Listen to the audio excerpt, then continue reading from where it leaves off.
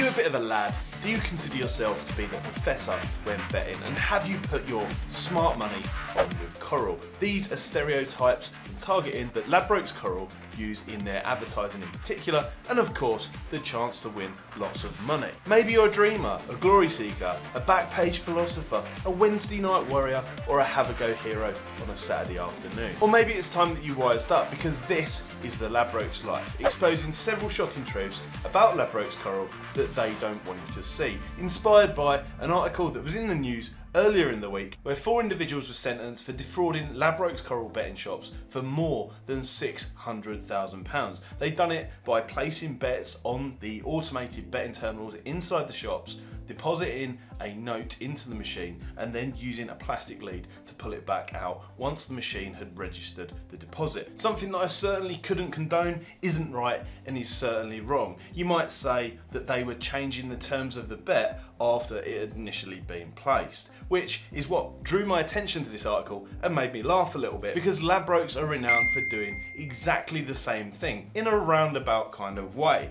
For example, you place your bet with Ladbrokes and then they turn around and withdraw the best odds guaranteed. They take away promotional bonuses, they tell you that the odds are a palpable error, therefore it needs to be changed, or in some instances they even cancel the bet altogether, although they don't offer you the chance to take your money back once the bet has already been placed. Maybe somebody at Ladbrokes should also be looking at a little bit of sentencing in the near future too. But it gets worse, because recently there's also been issues online where people have announced that Ladbrokes have changed the terms of their bets after they've been placed because they own a grid card. For anybody that doesn't know what a grid card is, it's like a bonus card, an offers card that incentivizes you to come back as a customer inside the betting shops. What they're doing though is taking your data and information when you register for one of these grid cards, linking it to your online betting account. So if you face betting restrictions because you are a winner or somebody who has previously taken promotional materials from Ladbrokes Coral, they are then restricting you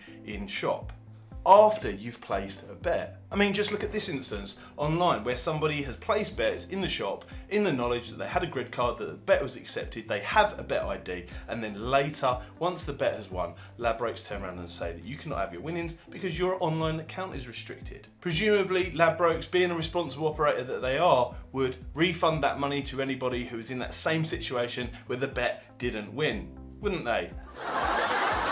To add insult to injury, there's an ongoing gambling review where betting operators like Ladbrokes or GVC and Coral, who own Ladbrokes Coral, are claiming that they have problems identifying problem gamblers, although they clearly don't have problems identifying winning gamblers. I mean, just look at this article online where they took 8 years to identify somebody who had a problem addiction. Which leads me on nicely to the latest developments around single customer view. Now, some people may not be aware what that is watching this video, so very quickly, single customer view is something that's being put forward by the UK Gambling Commission and MPs in Parliament to empower bookmakers and allow them to have your data across multiple platforms. Meaning if you deposit with Ladbrokes, then William Hill, Bet365, many other operators will also know. This is supposed to be used to target problem gamblers, although I think it's highly likely companies like Ladbrokes are going to be using it to link up with their grid card system so they can actually limit customers who actually take money from them, use their promotional materials, and let the problem carry on as usual. An interesting point on this is Andrew Rose, the CEO of the Gambling Commission, recently said in the Racing Post that if betting operators abused affordability checks and this kind of system, then the Gambling Commission would step in and take action. Something I'm sure he regrets right now because it's been happening for over 10 years and we're still waiting.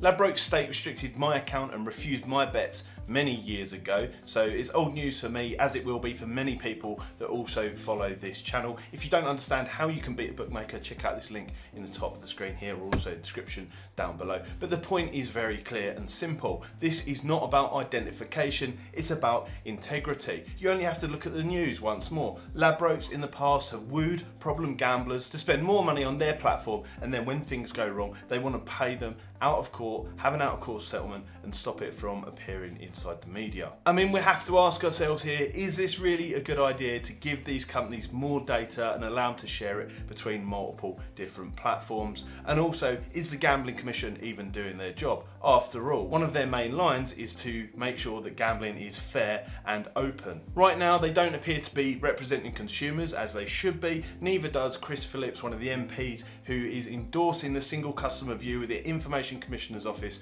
earlier in the month. In the past, looking at more news articles, it appears that MPs have been incentivised and asked for advice in terms of gambling laws as reviews are coming up so that they can get their way. Here's just an example where GVC paid one MP £50,000 on the months leading up to a gambling review. But if you think that's bad, you need to see this video here in the end screen about Sky Bet, which was released on the channel earlier in the month. It's a real eye-opener. It's a broader problem that's happening across multiple platforms right now. Many other betting companies are also using tactics like this, where it's extremely easy to click and deposit in seconds without any identification. Then when it comes to withdrawing your money, you can expect to wait weeks, fill out lots of different paperwork and make it extremely awkward. These betting companies are using regulation against the consumers that it is there to protect. And in my opinion, no better than those 4 individuals that were prosecuted earlier in the week.